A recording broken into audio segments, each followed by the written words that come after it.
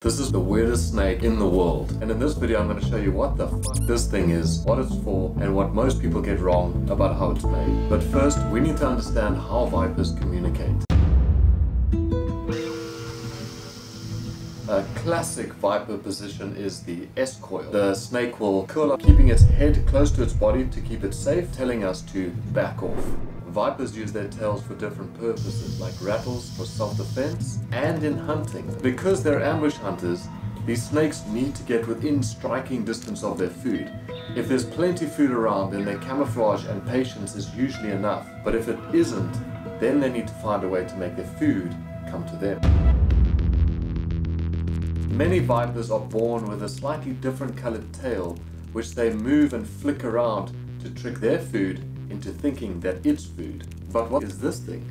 It's not a rattle, and it sure doesn't look like a worm. Up until 2001, the viper was only known from one individual that was found in Iran in 1968. It had been misidentified. The weird structure on its tail was so different that the scientists then believed that it was some sort of abnormal growth or disconfiguration, and they wrote it off as an anomaly. But after more visits later on, and the scientists started to find more snakes with the same tail, finally the snake was described as a new species in 2006, which they called the spider-tailed viper. Wait. A snake with a tail that looks like a spider and a spider-snake hybrid is probably the one thing that's going to send most people running for their lives. But that's very unlikely. The snake lives in the remote Zagros Mountains. Encounters with people there are rare. Is it a lure then?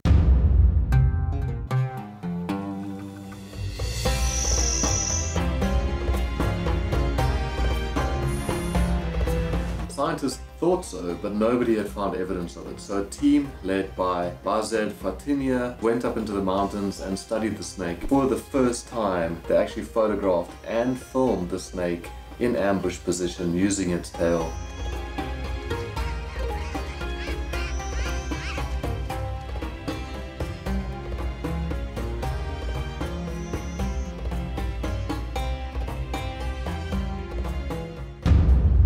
No doubt that this is the most elaborate lure of any reptile. Most people think that it's made like a rattlesnake's rattle, but rattlesnakes undergo profound physiological changes. Their vertebrae actually fuse close to the tail, whereas the vertebrae in the spider-tailed viper are completely normal. Rattles are also made from segments of keratin that are reinforced every time the rattlesnake sheds its skin.